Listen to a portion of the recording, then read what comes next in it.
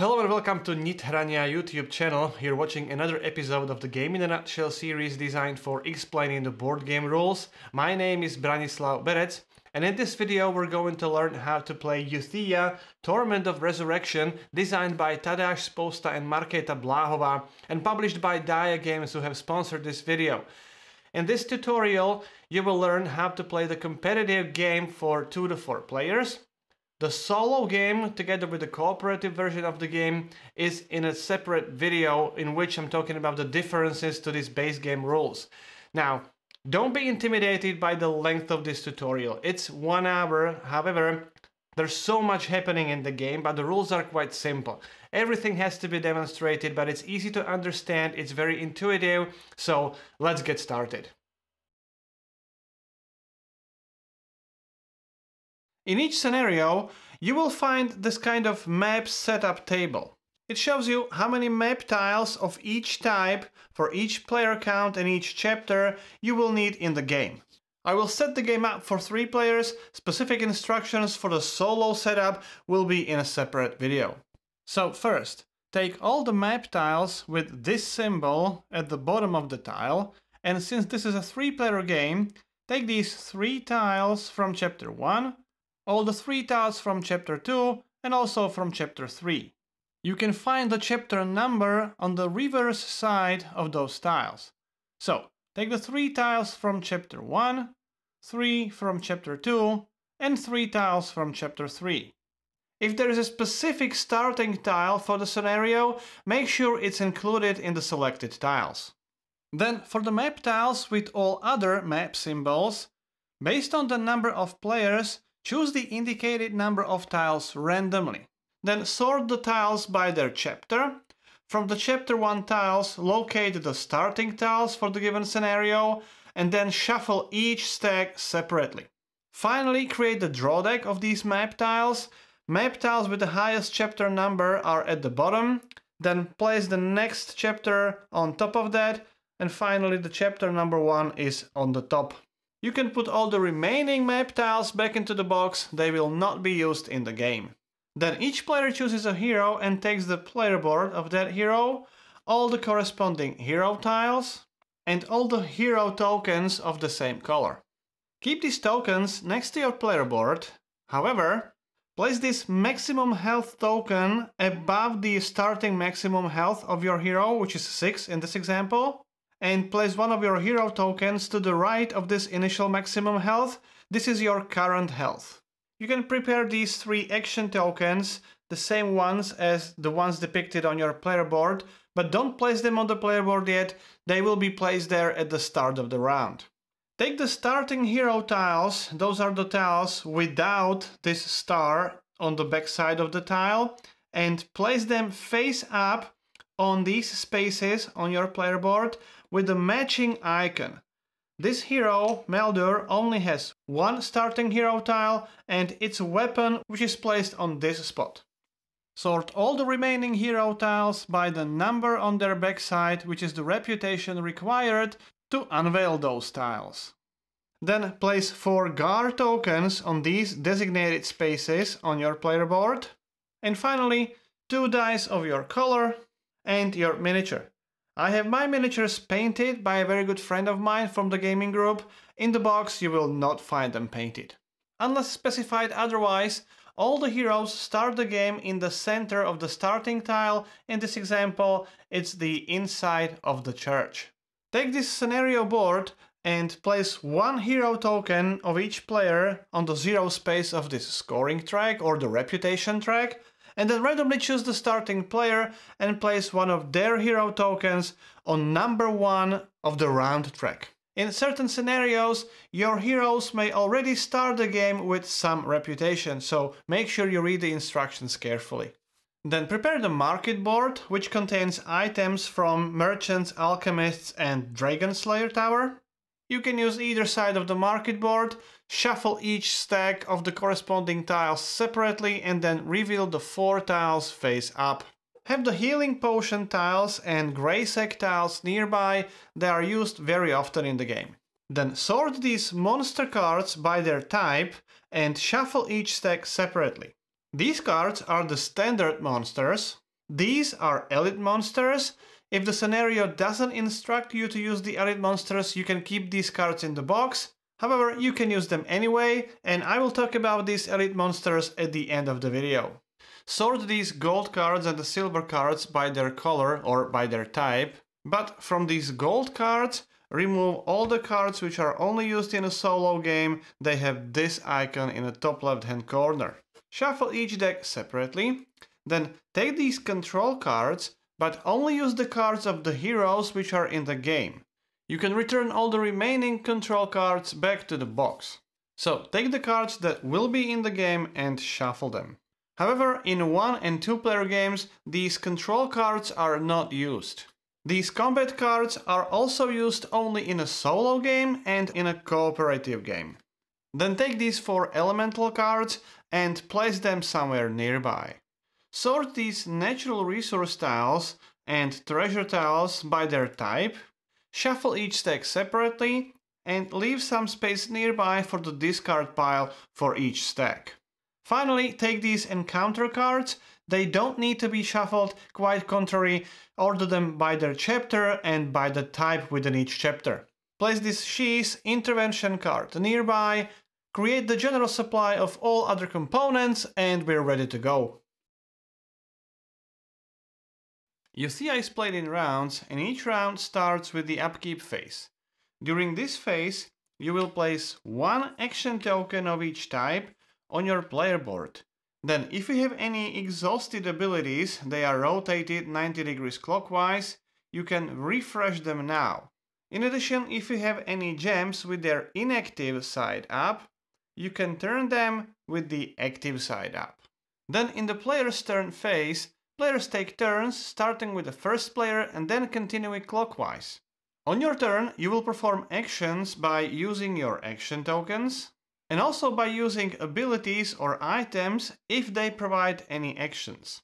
Usually, you will move with your hero, perform mining to get some resources. You can trade those resources in the trading spaces for gold, or you can use gold to buy items or train new abilities. You will also combat enemies, and you can also perform some free actions like healing, digging for a treasure, and some others that will all be explained later in the video. You can perform all those actions in any order you want. At the end of the round, when all players finish their turns, move the round marker to the next space. Each scenario has a fixed number of rounds, and when you finish the last round of the scenario, the game will be over. Players score victory points by increasing their reputation over the course of the game and also at the end of the game.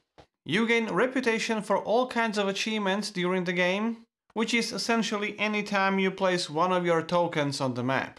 You do that by digging for the treasure, mining for the resources or confronting the elementals, defeating enemies at the places of trade, defeating heroes as the monster player, fulfilling quests, and also defeating elite monsters if they will be present in the game. You will also gain some reputation for all your abilities and items you gain over the course of the game. The player with the most reputation is the winner. Let's take a look at the player's turn in more detail. As I said, on your turn you will move, perform actions and free actions in any order you want. Each of your action tokens contain 2 actions. One of them is the move action and the other one is the standard action.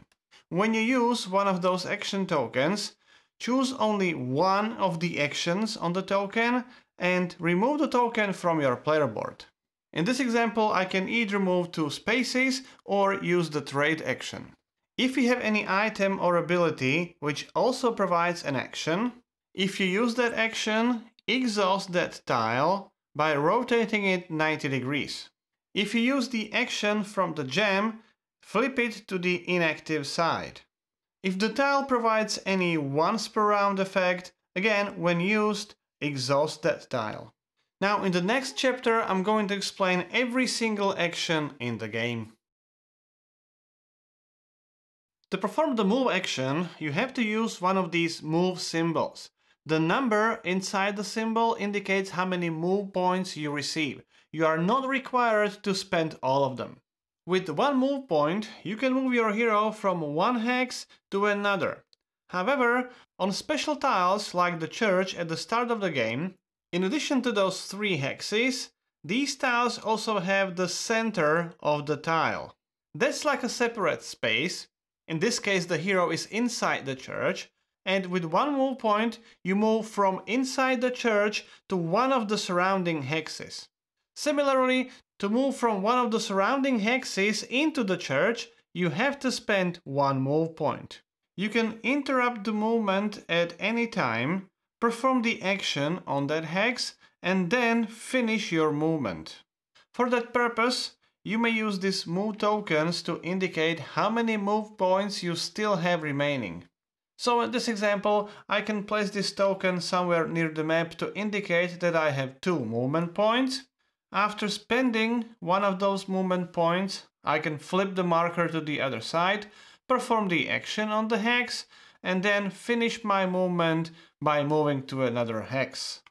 You can freely move through the hex with another hero, and you can even end your movement on the hex with another hero. Whenever you enter a hex which is on the edge of the map, which obviously happens on your first move of the game, add new tiles to the map so that your hero is surrounded by 6 other hexes. First, choose a space where you place the new tile, let's say this one, then draw the top tile from the deck and place the tile so that these symbols over here match. That means all the tiles will be oriented in the same way. Continue placing new map tiles until your hero is surrounded by 6 hexes. Always choose the space for the new tiles first before you actually draw the new tile. Since the map can become very large, if you want, you can limit the play area by any method like the player board or size of your table or anything else. When you reveal any encounter tile, that's the tile with this question mark symbol. Find all the encounter cards of the same type, shuffle those cards, and draw the number of cards equal to the number of players in the game plus 2. So, in a 3-player game, you would draw 5 cards. Those 5 cards form the draw deck for that encounter tile, and you can set the remaining cards aside. Now reveal the first 2 cards from the deck face up, and these are the quests that players can fulfill on that particular hex. By the way, you don't have to keep these encounter cards right next to the tile. You can move them further away from the play area, just make sure that everyone can see those cards. The action of fulfilling those quests is explained later in the video. If you reveal the hex like this, if you have the elemental back, place the corresponding elemental on that hex. It influences its own hex plus all the surrounding hexes. For your reference, you can find the effects of all the elementals on the help card. If you move to a hex influenced by the elemental, apply the effect of the elemental immediately. Air elemental and also earth elemental, if this would be the earth elemental hex, they influence dice rolling and combat value. I'm going to talk about it later. Water elemental immediately heals 2 injuries, and fire elemental deals 2 injuries immediately. This happens anytime you enter a hex influenced by the elemental. So in this example, if I would move to this hex, again, I would suffer 2 injuries from that fire elemental. If you enter a hex which is influenced by both water and fire elemental, they cancel each other out and nothing happens. You have to apply the effect of the elemental even when you reveal the new map tiles, and your hex becomes influenced by the elemental that was just placed. These small structures are portals. These portals, as well as these effects on some tiles, allow you to teleport from one hex to another. After you spend a move point and you move to a hex with a teleport, you can immediately move to another hex with a teleport on the map, without spending a movement point. However, you may not immediately move back to the original portal. First, you have to make a move to another hex, then you can return to that portal and teleport to the previous portal. When you use the teleport effect using this icon, the number indicates how many hexes you may move your hero. Again, you don't have to spend all these teleport movement points. Remember that the center of the special tiles still counts as the one distance from the surrounding hexes. So in order to get to the church, I have to spend 1, 2, 3, 4 teleport points. One last note, in order to teleport to the center of the special tile, all the surrounding hexes have to be liberated. Which means if there's any monster, that monster must be defeated. And that means that at least one hero, any hero, has their token on that tile. I have already mentioned these special tiles, but let me summarize the rules for them. Those special tiles are this Dragon Slayer Tower, Church, these encounter tiles with the fortresses, and similar tiles. And in addition to those 3 basic hexes, they have the center of the tile, which is the 4th hex, which is one distance away from all surrounding hexes. You can enter the center of the special tile only from those surrounding hexes, and only if all those hexes have been liberated. As I said, the cost is 1 movement point. Similarly, for 1 movement point, you can only move from the center of the tile to the surrounding hexes, and only then you can move further on. You can move through these surrounding hexes without entering that center space. Mining action is an action with this icon. You can only perform the mining action on hexes with mountains, like here, or on caves or lakes. So you have to have your hero on the hex. When you perform the action, place one of your interaction token with the mining icon on that hex. Each mining hex can only be mined maximum once by each hero.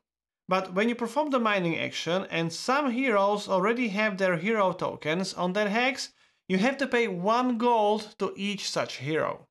However, if you want to perform the mining action on the hex with Undefeated Monster, which is a hex without any hero tokens on that hex, you have to defeat that monster in combat first before you can interact with that hex.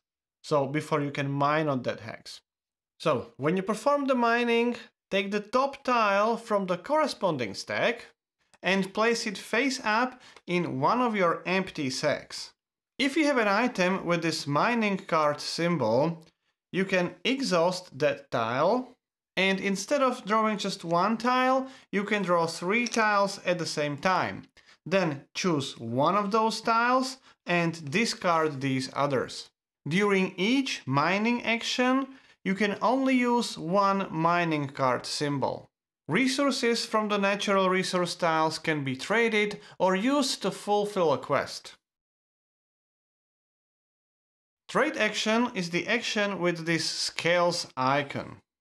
You can only trade at the places of trade, which are these merchants, alchemists, and this Dragon Slayer Tower. And again, only if these spaces have been liberated. If the space has not been liberated yet, you have to defeat that monster first. When you do, place one of your trade tokens on the hex, and unlike the natural resource tiles, only one hero can have the trade token on the hex with the places of trade. But you can come to these places as many times as you want and perform as many trades as you want. When you trade and there is another hero token on the hex where you perform the trade, you have to pay that hero 1 gold from your personal supply. If you don't, you have to sell some items first to pay that gold to that player. When performing the trade action, you may do the following actions as many times as you want and in any order. You can buy and sell items, you can heal your hero, you can purchase these Gaar tokens, unveil new hero tiles if you reach the required reputation, train new abilities, and unlock these equipment slots or ability slots. I'm going to explain all these options in a detail. Each place of trade has an offer of 4 items of the corresponding type. This is for the merchants, This one is for the alchemists and the last one for the Dragon Slayer Tower. You can buy as many items from the offer as you want, as long as you can pay the purchase price, which is this big number in the bottom left corner. You buy the items one by one, so after you buy the item, refill the offer with a new tile from the stack, and then you can continue with the purchase. After you purchase an item, you may immediately use it if it's a one-time effect like this, or you may equip the item, or you may store it in one of the empty sacks. When you equip your hero with the new tile, which has this heart symbol with a number, increase your maximum health by that number and also your current health. When the new equipped tile has this sack symbol, perform the check of the available sacks, which is described at the end of the video. Don't forget to apply all the effects of the tile. In this case, I would also increase my maximum health by 2 and also my current health by 2. However, just for the reference, if you want to place a tile on the slot like this, that slot has to be unlocked first, which I'm going to describe in just a minute. At any time during the game, except the combat, you may rearrange the items on your player board, but only the items, not the abilities. And when you do, don't forget to update your maximum health and the number of available sacks. If you would have any tiles that you would not be able to place on your player board, they have to be discarded. As indicated on the Trade Rules help card, you can change the offer as many times as you want, and the first time you do it during the trade action there is no cost. Each additional time you change the offer you have to pay 1 gold. When you sell items, again, you may sell as many items as you want, and the selling price is this small number in the brackets. If the tile has any gem equipped, whether with the active or inactive side up, each gem increases that selling price by 1. Items you sell are discarded to the appropriate discard pile, and the gems are returned to the general supply. If you sell an item with this heart symbol, don't forget to update your maximum health. If you sell any hero equipment, it is permanently removed from the game. When you sell the natural resource tile, you can either gain the indicated number of gems, or you can gain coins and increase your reputation. In each place of trade, when you spend 1 coin, you can heal your hero. The number of injuries you heal is different in each place of trade. On this merchant space, you can heal 5 injuries. When you heal, you may never exceed your maximum health. Only in the Dragon Slayer Tower, for 1 coin you can buy Gaar token. For each coin you spend, you gain 1 token. They are stored in these spaces, or if needed, you can store them in your sacks. All your hero tiles have a reputation value which is required to unveil those tiles. If during the game you reach the required reputation, which is also indicated by this book symbol here, you can unveil new hero tiles up to that reputation level, and it all costs just 1 coin. Take those tiles and place them next to your player board, and if you have 2 tiles with the same number, you must choose one of those hero tiles and return the other back to the box. That applies to all hero tiles of all reputation levels you have just unlocked. These new tiles are now available for your hero, and they will remain available even if your reputation would drop down later in the game. Purchasing the items from these hero tiles follows the same rules that we have already covered. If you unveil new ability, which is the tile with this icon, you can train your hero to learn that ability. Since they are not items, they don't have any selling price, you may never sell those abilities. To train the ability, pay the indicated cost and place the tile on an empty slot with the matching icon. If you want, during the trade action, you can return any of your abilities back to your supply for no cost, for example to make the room for any other more powerful ability. But if you decide to train your hero with the same ability later in the game, you have to pay that cost again. All the slots on your player board with this coin symbol indicate that you have to unlock these slots first, before you place any items on those slots. You can only do that during the trade action, and in order to unlock them, you either have to pay the cost or spend the essence. These equipment slots may only be purchased for 1 coin. Then, after paying the cost or spending the essence, which is then discarded to the general supply, place one of your hero tokens on this unlocked slot as a reminder that you can now use that slot. In order to fully demonstrate the combat, let me use this Tessary hero now. When you enter the hex with Undefeated Monster, that's a hex with the monster icon and no hero token, trade token or interaction token, you must immediately interrupt the movement and perform the combat action with that monster. So you must have a combat action available on your player board. If you don't, you may not perform the combat and you may not enter such hex. If you win the combat, you may still finish your movement and you may not interact with that hex unless that monster is defeated. Before the combat starts, you have the last chance to rearrange the items on your player board. Not the abilities, only the items, because during the combat you are not allowed to do so. For example, here I would like to increase my maximum health and current health by 1 by using these boots. So after swapping these 2 items, I can increase my maximum health by 1 and also the current health by 1. Then prepare this She's intervention card nearby and set the value of this white die of hope to 0. Then determine the monster player. That's the player who will act for the monster. It's always one of the opponents of the active player, and in a 2-player game it's the other player. In 3 and a 4-player game use this control deck. Start revealing the cards until you reveal the card of the non-active player. In our example, this is the card for the Tessary, which is the active player. So continue revealing the cards until you reveal the card of the non-active player. That's the player who will act for the monster, so that's going to be the monster player. If you reveal any cards of the active player, that player may take one of those cards and take it into their hand. All other cards remain in a discard pile. If this control deck runs out, reshuffle the discard pile and create a new draw deck.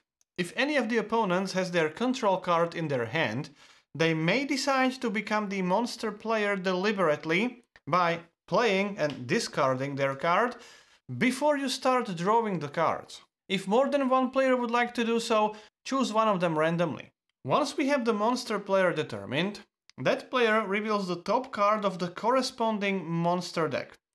This reverse side shows the approximate health of that monster, the range of damage the monster deals every round, and also the reward for defeating the monster, but only if your current reputation is within the range shown on the card. If it's outside that range, you would not get that reward. Then, after revealing the card, prepare the indicated number of silver and gold cards, chaos tokens and Gaar tokens. Here we have 1 silver card, 3 chaos tokens and 1 Gaar token. All the silver and gold cards go into the monster player's hand. Chaos tokens and Gaar tokens remain next to the monster card. Monster player uses the gold and silver cards as the special abilities of that monster. Although there is a limit of 5 silver and gold cards in your hand, this limit doesn't apply during the combat. If the combat would take place on a hex influenced by Earth or Air Elemental, place these global effects tokens next to the monster card as well. This one is for the Air Elemental, this one for the Earth Elemental. For the sake of demonstration, let's assume that both of these global effects are active. Then we can proceed to the combat sequence, but first let me explain how the hero roll works. Anytime you're instructed to do the hero roll, take both of your dice, roll them, add up the values, and then you can modify the dice. First, if your current hex is influenced by the Air Elemental, you must take the die with the higher value and flip it to the opposite side. If both dice would have the same value, nothing happens. Then, if the current hex is influenced by the Earth Elemental, you would add +2 to the final hero roll value. Then you can use your Gaar tokens. For each Gaar token you use, you must re-roll one of the dice and use the new value even if you wouldn't like to. And the Gaar token also adds +2 to the hero roll value. You can use as many Gaar tokens as you want. Then you can use any clover effects. Those are effects with this clover symbol. For example, this Earth Essence after discarding adds +8 to the final hero roll value. So in this example we have 5 + 2 is 7, +2 is 9, +2 11, +8 is 19.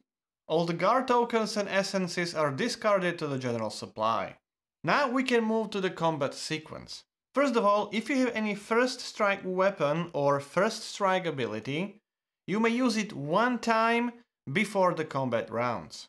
Once you use that first strike weapon or the first strike ability, you will no longer be able to use it during combat. Then each combat round has 4 phases. First one is the hero healing phase, second is the monster attack phase, third phase is again hero healing phase, and the fourth one is the hero attack phase. If both hero and the monster would be still alive at the end of the first combat round, proceed to the next combat round, which is again hero healing phase, monster attack phase, hero healing phase, hero attack phase. Continue this way until either hero dies or the monster is defeated. Now I will show you the entire combat in a detail. To perform the first strike attack, you have to have a first strike weapon, which is the tile with this icon and this flash symbol in the top left hand corner, or first strike ability, which is the ability with this icon and again the flash symbol in the top left hand corner. But before you use that weapon or the ability, you may use any before the hero roll items or abilities. They have this left pointing icon, or you can use this fire essence to add +3 to the damage dealt by this attack. So let's say I will decide to use this potion. It has to be discarded, but let me keep it nearby as a reminder of these effects. Then choose one and only one first strike weapon or ability and perform the standard hero roll. Take the dice, then roll the dice, and before anything else, since we are in a combat, check the She's intervention effect. This card is only used in the combat. Whenever your initial hero roll value is between 2 to 5, including, increase the value of this white die of hope by 1. This is a sort of a compensation for a low hero roll value. Then apply the effect of the air elemental, flip the die with the higher value to the opposite side, and now we can further modify the dice by using the Gaar tokens and clover effects. You can also apply any after the hero roll items and abilities. They have this right pointing arrow. Tesserae doesn't have such items or abilities, that's why I'm showing the one from another hero. Since this Rusty Dart deals 1 damage, if the total combat value is 8 or higher, there's no need to further modify the dice, because the value of the dice is 6. Here we have the clover effect, which adds +2 to this total combat value, and here we have the earth elemental effect, which also adds +2 to the final combat value. So we can move to the next step, which is applying the damage. The Rusty Dart does 1 damage, and the potion deals additional 2 damage to the monster. So use the damage tokens to indicate the damage dealt to the monster. We dealt 3 damage, monster health is 4, so the monster is still alive.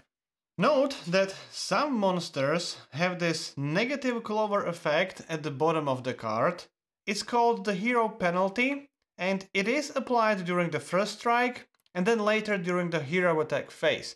It simply means that you have to subtract 4 from your final combat value.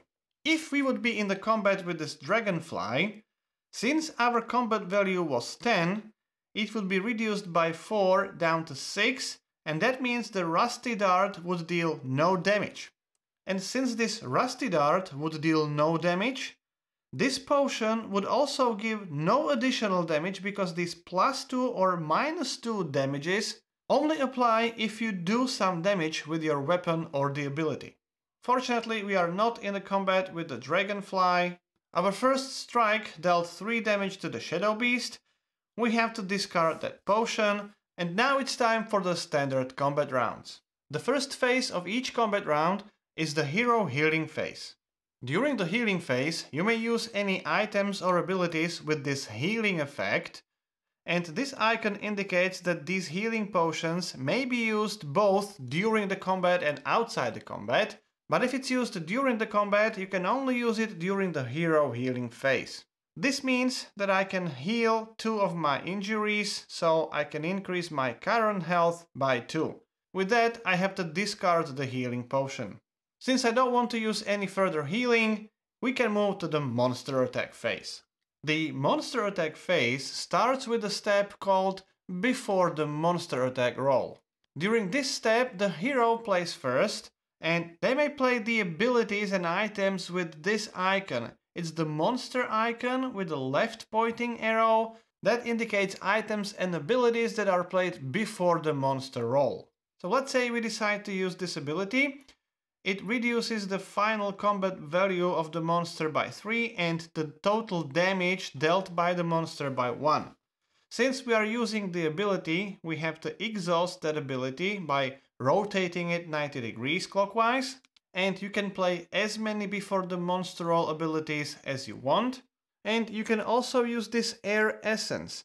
With this effect, the monster player may only roll and use 1 die for the remainder of the combat. Then the monster player can use the before the monster roll effects, and these come from the gold and silver cards.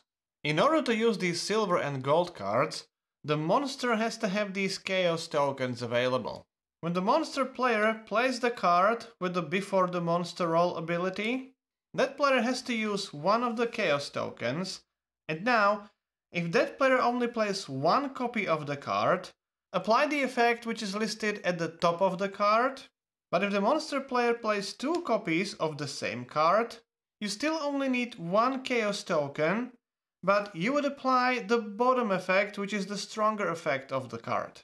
The chaos token is then discarded. Gold cards have 3 sections on the card, because when you play 1 copy of the card, you apply the effect of the top section. When you play 2 copies of the same card, you apply the effect in the middle section. And when you play 3 gold cards at the same time, you apply the strongest effect at the bottom of the card. Again, regardless of how many copies of the card you play, you only spend 1 chaos token. For our example, let's say the monster player only uses 1 copy of this gold card. Again, note that the timing is before the monster roll. This symbol means that the monster will heal 1 injury, and the regenerate effect means that at the start of the next combat round, at the start of the next monster phase, the monster will regenerate 1 injury. When the monster player is finished playing the cards with this before the monster roll timing, it's time to roll the dice. And after rolling the die, again, first and foremost, check the She's intervention effect. If the monster would roll 10, 11 or 12, you would increase the value of the die by 1. Since we only have 1 die, that doesn't happen. And also, since we only have 1 die, the effect of the air elemental is not applied.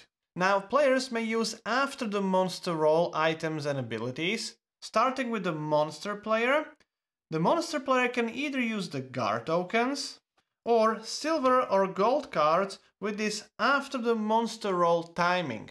Again, to use such a card, monster player has to use the chaos token. Let's say the monster player only has 1 copy of the mind control card, so that will add +5 to the total combat value of the monster. Now, hero can react, but only with the Gaar tokens. For each Gaar token, place it with the red side up. It reduces the combat value by 2, and the hero player must reroll 1 of the dice. Then it's back to the monster player, and again, monster player may use Gaar tokens or silver or gold cards. If the monster player decides to use the Gaar token, This time, place it with the blue side up. It increases the combat value by 2, and the monster player must reroll one of the dice. And then it's back to the hero player, who may only use Gaar tokens, and so on and so forth. Let's say the hero player decides to use another Gaar token. Again, take the token, place it with the red side up, and reroll one of the dice. You must use that die value even if you don't like it. Now, the monster player doesn't have any Gaar tokens or Chaos tokens, so the monster player must pass, and the hero player again may use one of the Gaar tokens or pass as well.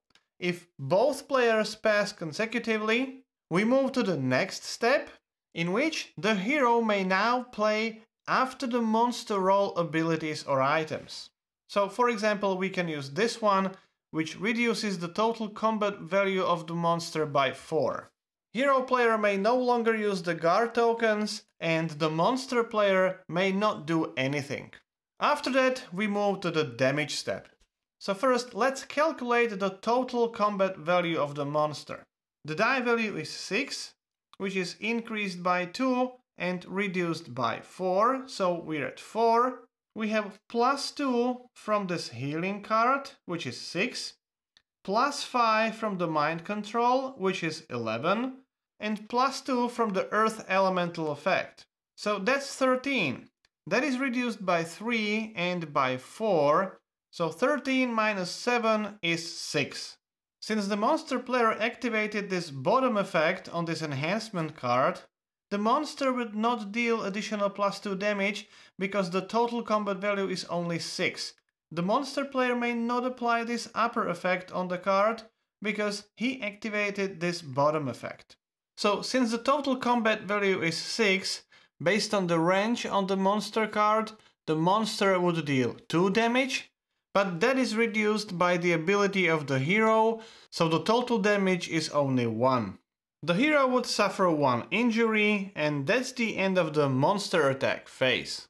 At the end of this monster attack phase, discard all the Gaar tokens used, and the next phase is another hero healing phase. So, for example, I can use this water essence to heal 4 injuries, but remember, you may never exceed your maximum health. Then we can proceed to the hero attack phase. Again, the first step is the before the roll step. This time the monster player acts first, and they may play the cards with this before the hero roll icon, but for that they would need the chaos tokens. Since the monster has no more chaos tokens available, the monster player may not play any cards. Then the hero may play any before the roll items or abilities, or these fire essences which add +3 damage. Remember, those items and abilities have this left pointing arrow icon, but we don't have any remaining items or abilities with that timing, so we move to the hero attack. For the attack, you must choose only one weapon or ability with this helmet icon. You may not use the weapons or abilities with the first strike icon. So choose one, and if it's the ability, it has to be exhausted. Then roll the dice, and again, since we are in a combat, first thing you do is check for the She's intervention effect. The initial value of our dice is 5, which means we can increase the value of the Die of Hope by 1. Then apply the effect of the air elemental, which means you flip the die with the higher value to the opposite side. After that, it's time for the after the roll abilities and items. However, in this hero attack phase, only the hero may use the Gaar tokens and clover effects to modify the total combat value. The monster player doesn't have any option. Although there is one exception, which is the soul control card, but that has to be played during the monster attack phase. So let's say we want to use another Gaar token. That increases the total combat value by 2. Now we can reroll 1 die, and that should be sufficient. So here we have 6, +2 from the Gaar token, +2 from the earth elemental. That is 10 in total. But that is reduced by 2 from the enhancement effect of the monster. That makes it 8 as the final combat value. The same as during the first strike, If you would have any after the hero roll items abilities, you would be able to use them now. And again, since it is the hero attack, apply this hero penalty if it's stated on the monster card. The hero player could now also use the effects from the She's Intervention card. When you spend 1 pip from the die value, you get +1 Clover effect. If you spend 2, you get additional Gaar token. Obviously, you may also use the Clover effect from your player board, but since the final combat value is 8, the damage dealt to the monster is 2. Since the total damage on the monster card equals or is higher than the health of the monster is defeated. So that's the end of the hero attack phase. Discard all the Gaar tokens, and since the monster is defeated, it's also the end of the combat. Don't forget to discard the air essence if you used it during the combat. If at the end of the hero attack phase, both hero and monster would still be alive, you would proceed to the next combat round. That would be the hero healing phase, monster attack phase, hero healing phase, hero attack phase. At the start of each monster attack phase, discard all the gold and silver cards from the previous combat round, but keep the cards with the permanent effect. Here there is a regenerate 1, so the monster would regenerate 1 injury. If your hero would be equipped with any kind of shield, you may use that shield every combat round because it never gets exhausted, and when you do, place one of your hero tokens on the shield to indicate that the combat value of the monster is reduced by the depicted value, but even your own combat value in your next hero roll will be reduced by the value shown on this Clover effect. Then at the end of the combat round, remove that hero token. If you decide not to use the shield, you would not reduce the combat value of the monster player, but you would also not suffer the penalty for your own roll. Now, if the monster was defeated, flip the card to the other side and gain the depicted reward if your reputation is within the range shown on the card. Discard the gold and silver cards, but all the remaining cards in the monster player's hand remain in their hand, although now the limit of the 5 cards applies.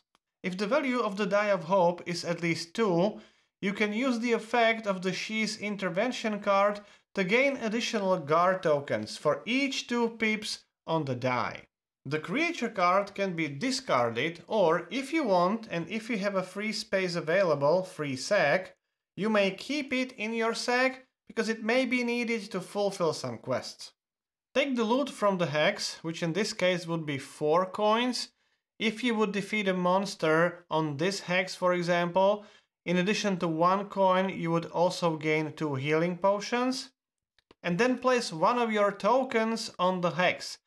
Since this is a place of trade, you would place one of your trade tokens there. The hex is now liberated and you can interact with that hex. If you would have any actions remaining, including any movement points, you can continue with your turn. When you defeat the monster on the mining hex, place 2 interaction tokens with this side up on that hex, which indicates that you have defeated the monster here, but you have not taken the mining action yet. When you do, remove one of those interaction tokens. When there's only 1 remaining, it means you have taken the mining action there and you may no longer mine on that hex. And finally, if you defeat the monster on any other hex, place your hero token on such hex. If your hero is defeated, return back to the center of the church tile, back to the church where you are resurrected. You lose all the remaining movement points, restore your health back to the maximum level, and place the monster card back on top of the monster deck. If the monster would still have any Gaar or Chaos tokens remaining, discard those tokens. The hero player takes 1 gold card into their hand as a compensation, and also 3 Gaar tokens. You may also take additional Gaar tokens from the She's Intervention card if the Die of Hope would have the value 2 or more. The monster player takes one of the defeated hero tokens on their player board. This will be important for the endgame scoring. Then if you still have any actions remaining, you can continue with your turn. In addition to actions provided by action tokens and items or abilities, and for those you don't need any items, abilities or action tokens, but they can only be performed in specific locations. First, let's start with the actions you can perform at the church. You have two options there. For 1 gold you can buy 1 healing potion, and for 1 gold you can heal 6 injuries. You can repeat these effects as many times as you want. Remember, these are free actions, these are not trade actions. When you enter the treasure hex, you may dig for treasure. This is a level 1 treasure hex, this is a level 2 treasure hex, and this level 3 treasure hex. When you perform this free action, digging for the treasure, place one of your hero tokens on the hex and draw the top tile from the corresponding stack. These are the tiles for the level 2 treasures and these for the level 3 treasures. You can only dig for the treasure on the treasure hexes without any hero tokens. As long as any hero already has a token on the hex, it indicates that the treasure has been found and no other hero may dig for the treasure there. When your hero is on the encounter hex, you may fulfill one or both of the quests of the corresponding type. In this example, the hero must have one of these depicted natural resources. This yellow box on each encounter card contains the requirements to fulfill the quest. At the bottom of the card, you find the reward for your quest. You can find a full description of all the quests in the appendix. After you fulfill the quest, take the reward, take the encounter card, place it next to your player board. You will need it for the endgame scoring. Don't refill the cards now, you will do it at the end of your turn. When you are on the hex with an elemental, you may decide to confront that elemental. If you don't want to do that, nothing happens, you can even end your movement on the same hex as that elemental. But if you decide to confront it, first, if any other player would already have the interaction token on that hex, you have to pay 1 gold to each such player. Then place one of your interaction tokens with the elemental side up on that hex. Take the corresponding elemental card and perform the standard hero roll, which we have already covered in the video. Then, based on the final value of that hero roll after all modifications, apply the corresponding effect from that elemental card. Again, you can find a full description of all those effects in the appendix. If your final hero roll value would be outside of that range, so for example here, if we would have the value 5, you would gain no benefit. When your hero dies when confronting the elemental, which may happen when you confront the air or fire elemental, you don't get any positive effect. Once you confront an elemental, you may no longer confront the same elemental on that hex again later in the game. Those hero interaction tokens on the hex with an elemental don't change the effect of that elemental. So this earth elemental still influences its own hex and all the surrounding hexes. At the end of your turn, first, if you fulfilled any quests during your turn, refill the display of those quests. And then if you still have any action token remaining, you may place it on this 4th slot on your player board. You will have that action token available on your next turn. Remember, only at the start of your next turn you will place 1 action token of each type on your player board. The game ends at the end of the predetermined number of rounds. It's different for each scenario. For the final scoring, each hero must first calculate the value of their possessions. First, sum up the purchase value of all your hero tiles. You can then remove those tiles and either place the corresponding number of coins on your player board or write that number somewhere down on a piece of paper. Then add this coin value of all the unlocked hero slots, including the slots that were unlocked but not occupied by any hero tile. So here you would have +4, +5 and +7. If you would have any essences, for each essence you would add +2 to the value of your possessions.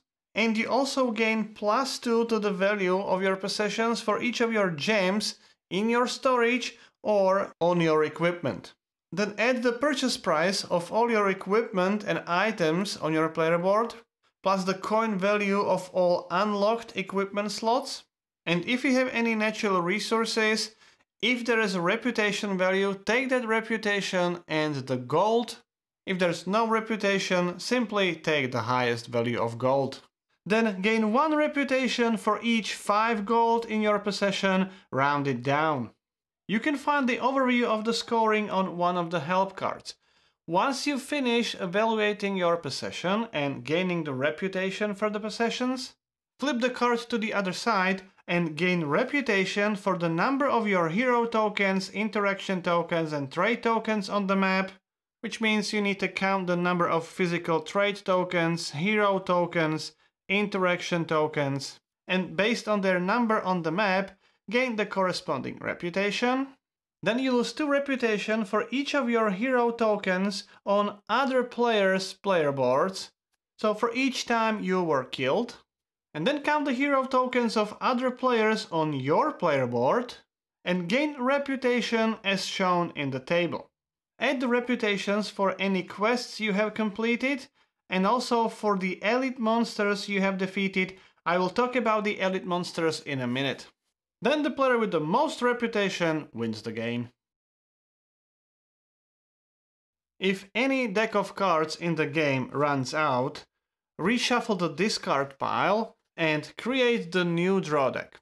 The only exception to this rule are the encounter cards. Once they run out, no new encounter cards of the given type will be added to the display. Players in the game are not allowed to do any trading among themselves, not even in the cooperative scenarios. And finally, all the tokens are meant to be unlimited in the game. If for some reason they run out, use some replacements. Whenever you acquire an item, you must immediately use it, or equip it, or store it in one of your sacks, or if you would have no room for that item, you must discard it. Weapons and shields must be placed on the slots with the corresponding icon, and the same applies for abilities. They may only be placed on these spots, and also the equipment must be placed on the slots of the corresponding type. Some items may have slots for gems. Once you place the gem on the item, it can never be removed, sold, or used to fulfill a quest. However, each gem increases the selling price of that item by 1. Some gems may be used for an effect.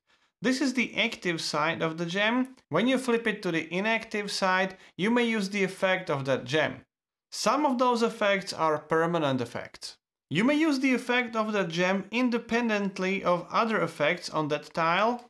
So in this example, I can exhaust this item to gain 1 movement point, but the 1 movement point from the gem is still available and I can use it later that turn. Gems in your storage may not be used for their effect. You have to equip them first. These armor tiles come in 6 different types, distinguished by 6 different colors of the background. Here we have the red background, here, for example, we have the blue background, and so on. Armor tiles of the same color are called an armor set. Some abilities may have a triangle or a square or a pentagon icon, and that indicates that you can only use the effect of that ability if you have the appropriate number of the armor tiles from one set. The square icon indicates that you must have at least 4 item tiles of the same armor. If you only have 3 or fewer, you may not use that ability. As long as you have 4 or the full armor set, you can use that ability. Essences can only be stored in this section on your player board or in your sacks. They can be used for their effect, they can be sold for 2 coins each, or you can use them to unlock the slots on your player board or to fulfill the quests. Finally, these sack symbols are permanent effects. The maximum number of sacks you can have is 3. If you have the tile with this sack icon and the number inside that icon, these are permanent effects and they have an impact on the number of sacks you have available. If an item has a negative number, place that many gray sack tiles on your sacks and these slots are unavailable. If you have a tile which increases that number, you can remove one of those gray sack tiles. However, the maximum number of your sack slots is 3, so if you would only have the tiles which increase that number, you would still only have 3 sacks. The sum of your sack modifiers may never be less than -3. If that ever happens, you must rearrange those items on your player board, or if needed, you must discard some of them. Elite monsters are required in certain scenarios, but if you want, you can play with them in any scenario. To set them up, sort the bounty cards by the level of those monsters, shuffle each stack separately, and then draw the number of cards equal to the number of players in the game plus 2. So in a 3-player game, we would have 5 cards. Do the same with the level 2 elite monsters and potentially level 3. Then shuffle those bounty cards and create the draw deck. Place the bounty cards of the monsters of the highest level at the bottom and the lowest level on top. Sort the elite monsters by their type, but you don't need to shuffle these cards because from that draw deck, reveal the top card and find the corresponding monster in the deck of the monsters of the same type. So here we have the Basilisk and it's the first elite monster available. Each elite monster has a lair which is shown on the bounty card. Here it's a mountain hex. In this example it would be any of the surrounding hexes around the earth elemental, and in this case it would be one of those 3 hexes around the structure, not the center of the tile, one of those 3 surrounding hexes. Then if you are at that lair, so let's say your hero is on the mountain hex, you may decide to find that elite monster using the standard combat rules. The hex must be liberated, so if I would enter this mountain hex, I would have to combat this monster first before fighting that elite monster. When you win the combat, take the reward shown on the card, but don't place any of your hero tokens on the hex. Instead, take the elite monster card and place it face down next to your player board. Elite monster cards can be used to fulfill the quest. Level 1 elite monster counts as the level 1 regular monster. At the end of your turn, reveal the new bounty card and find a corresponding monster. If you lose the combat and die, the elite monster card stays on top of the stack. So that's how you play Euthia, Torment of Resurrection. If you would have any questions or comments, I'll do my best to answer as many as I can. If you like the series, please subscribe. You can even support the channel on the Patreon page. You've been watching Game in a Nutshell. My name is Branislav Berec and hope to see you next time.